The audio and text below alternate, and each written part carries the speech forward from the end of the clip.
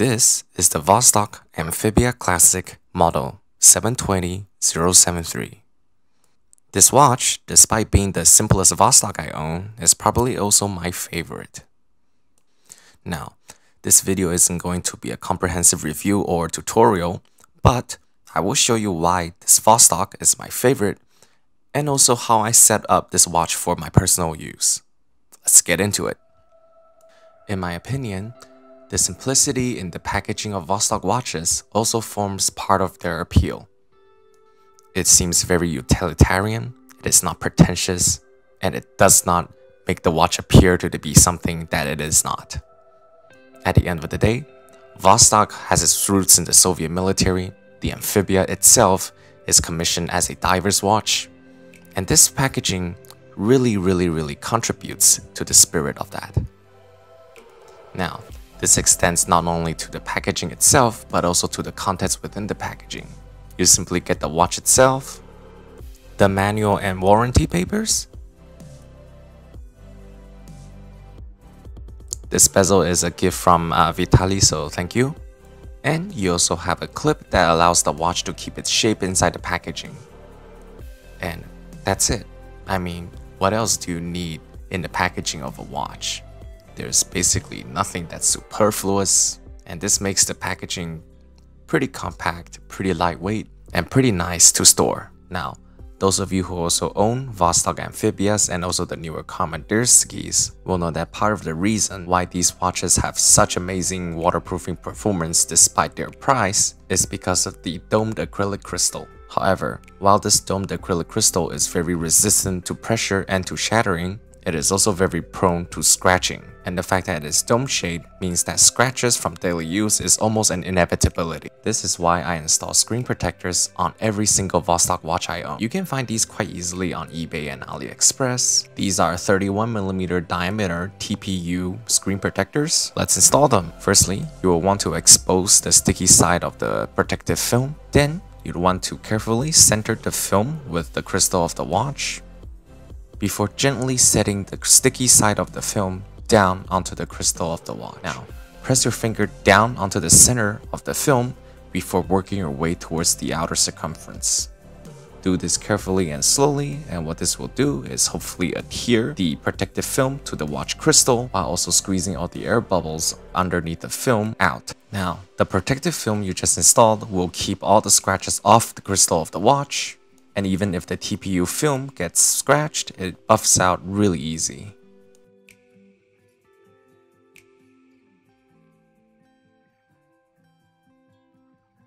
Now let's also talk about the elephant in the room, that bracelet. The metallic bracelets on Vostok watches don't exactly have a good reputation, and for good reason. People tend to say that they are uncomfortable and that they pull out hairs.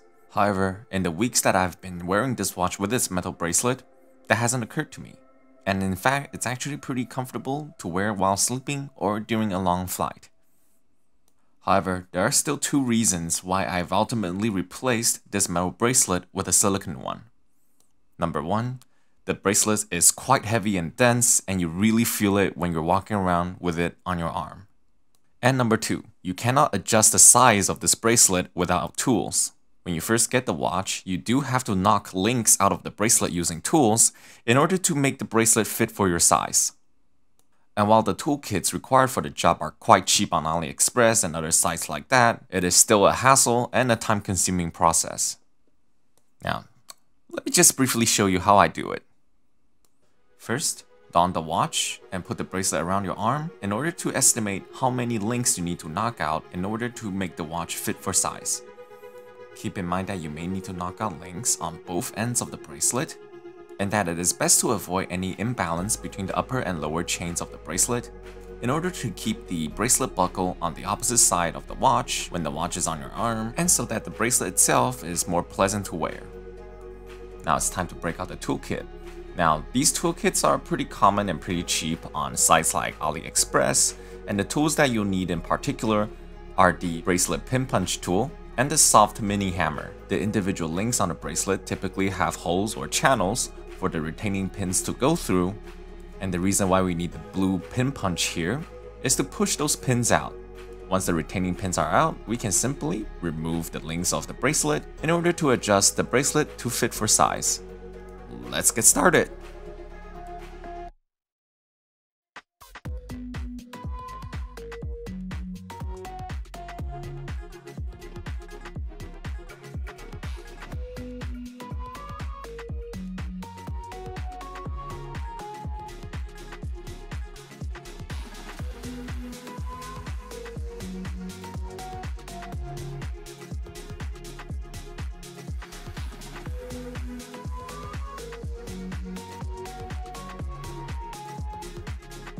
Once you've removed all the excess links, you can now put the bracelet back together by first connecting the two disconnected ends of the bracelet.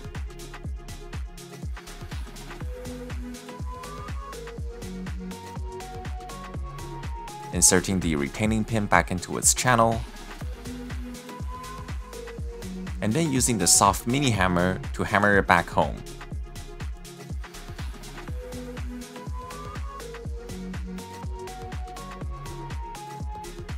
Once you're done, try on the watch and see if it's now fit to size.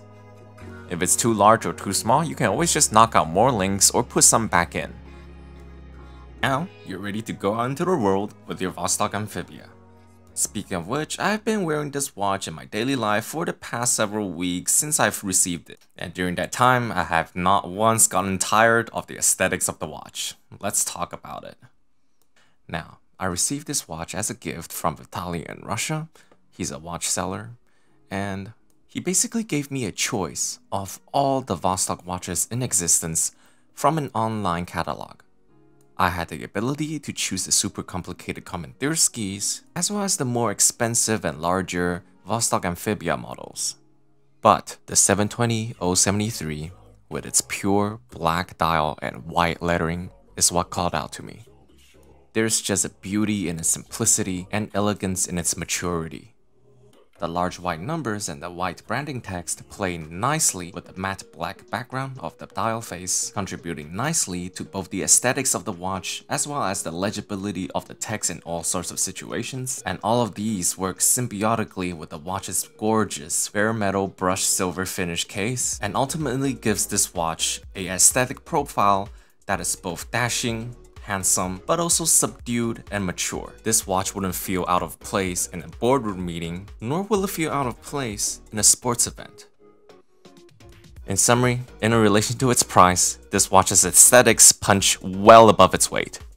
Now, all of the above work really well if the watch is viewed in bright lighting conditions, but what if it gets dark? Well, no problem at all. The Vostok 720-073 has lume that works surprisingly well for its price, and also surprisingly well for a Vostok. I have several Vostok Komandyrskis, the waterproof type, but they don't have lume that seems to glow this bright for this long.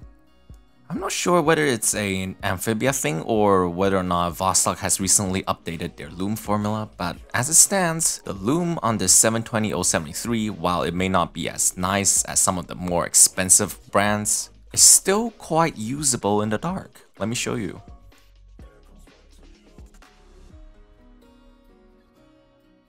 Now, as with any Vostok, there's another elephant in the room that we need to get out of the way, and that is performance. My example of the Vostok 720-073 is fast about 10 seconds a day, and the actual power reserve is more than 24 hours but less than 48 hours. But then again, this is an automatic watch after all. This means your watch will wind itself up as you move your wrists as you walk around and do daily stuff. Hence, the reserve power only really becomes an issue if you stop wearing the watch for an extended period of time.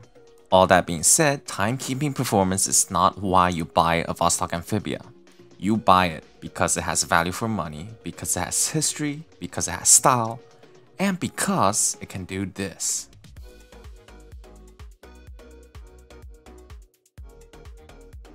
While waterproofing is not exactly an exclusive feature even at this price point, the Vostok Amphibia's 200 meter rated water resistance does put it at the top of its class in this price point. Furthermore, people with pressure rigs have tested this watch, and in those videos, I have seen Vostok Amphibias stand their ground in water pressures equivalent to around 800 meters of depth. And just as a fun comparison, the Los Angeles class nuclear power fast attack submarine only has a crush depth of around 450 meters. While the Vostok Amfibia 720-073 may not be an exceptional performer in the timekeeping department, it does however deliver spades of value in terms of aesthetics, in terms of waterproofing, in terms of its usable lume, and also in terms of its history, heritage, and overall style. While it is true that Vostok watches are by no means ultra premium exclusive watches, they are still quite an interesting niche watch outside of Russia, and having one on your wrist at your workplace does make you feel quite special, and in some cases can even turn heads and start conversations. And due to their affordability as well as their more than acceptable craftsmanship, these Vostok watches also make a perfect gift for those that you want to get into the hobby of mechanical watches. And alright, I think that's pretty much all I have to say about this wonderful watch. It's very high value for money, definitely go get it. And I also like to thank Vitaliy once again for sending me this watch for free as a gift. The links to Vitaliy's web store as well as his Instagram page are in the description below. Please do feel free to check him out, and if you don't see what you like on his storefront, you can always just contact him, tell him the exact model of the watch you want, and he'll put together a custom order just for you. Alright, thank you so much for watching, signing off.